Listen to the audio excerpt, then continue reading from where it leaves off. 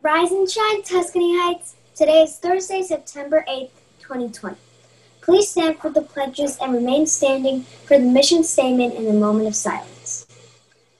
I pledge allegiance to the flag of the United States of America and to the republic for which it stands, one nation, under God, indivisible, with liberty and justice for all. Honoring the Texas flag, I pledge allegiance to the Texas, one state under God, one and indivisible.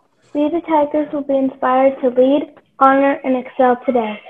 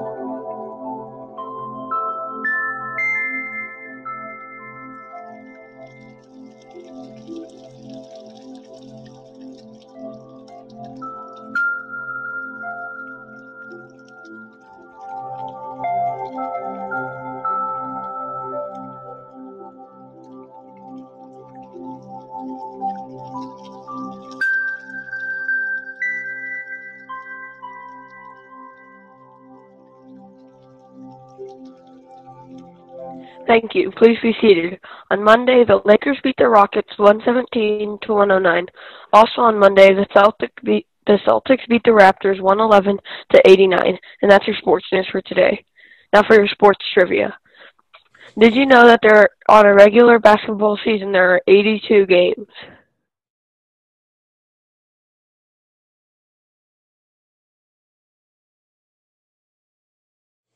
Thanks, Grant. Morning, Tigers. Today is Way Back Wednesday. Did you know that the heaviest piece of gold found in the California gold rush was 195 pounds? That's about 3 of me and cost $5.5 million in today's money. I know that's giving me gold fever. This fact was found in my book, What Was California Gold Rush by John. Now back to you, Mimi. Have a wacky Wednesday, Tigers. Now to Miss Bailey and Miss Leon. Good morning, boys and girls. It is Wednesday, September the 9th. Yes, you are right. Good morning. I got lost there for a second. I'm like, it's the 9th. All right, boys and girls, we are excited about this short week because we have students that are beginning to phase in here on campus. So, like I said, if you were not in that first phase, we have not forgotten you. We are still enjoying our Zoom classrooms and being able to see you guys in your classrooms through the Zoom model. We are also going to be inviting more students back as we continue into a phase 2, 3, 4, on into a 5 until we have all of our students back that want to attend in person. So if you are not here this week, we will begin phase 2, they said in 2 weeks, unless we continue to progress in a safe, positive way in the city of San Antonio. And then things can always change because they are ever changing right now as we are in the middle of a pandemic.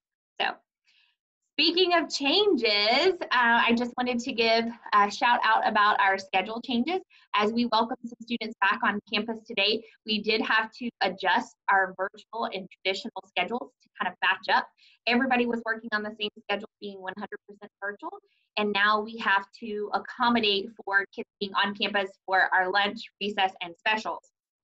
That is so that teachers have common planning time still, and they're able to sit down and communicate, collaborate with one another, and find the best instructional strategies and methods and resources to use for our students, as well as having all eyes on campus available during those non-Zoom classroom times to be on duty to keep all kids safe as they're arriving or dismissing or on the playground or in the cafeteria. So we have had some changes, but parents, I promise, my goal is to minimize that change as much as possible. And with this schedule set, we do not foresee a need to have another change at each of those phases. Right, Mrs. Leon? Yes, absolutely. Go ahead.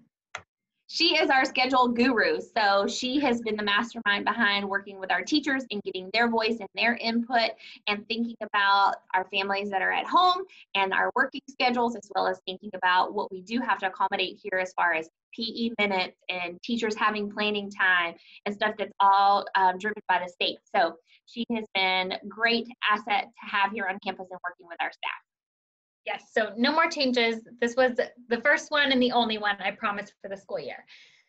All right, so we also will be reaching out as we know more about those students that are in the phase in 2 and 3, and we will communicate as far in advance as we possibly can. So you should hear something from us shortly about who will be coming.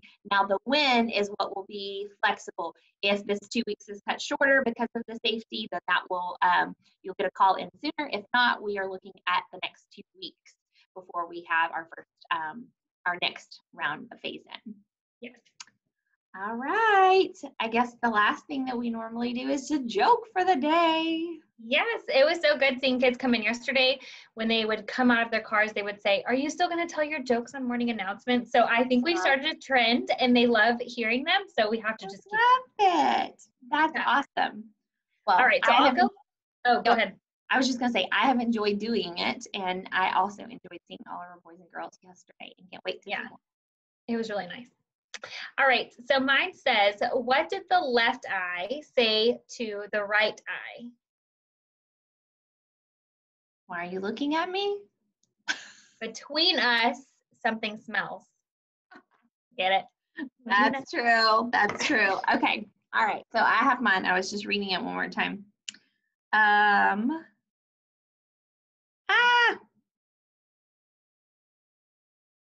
What's the best place to grow flowers in a school?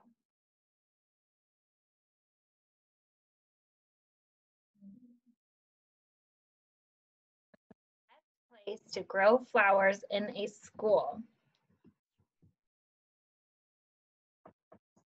The playground? In kindergarten. Oh, man. Come on. Yes, that totally, it makes sense. All right, boys and girls, have a happy Wednesday. We look forward to seeing you in your virtual classrooms or here on campus. Yes. See you guys later.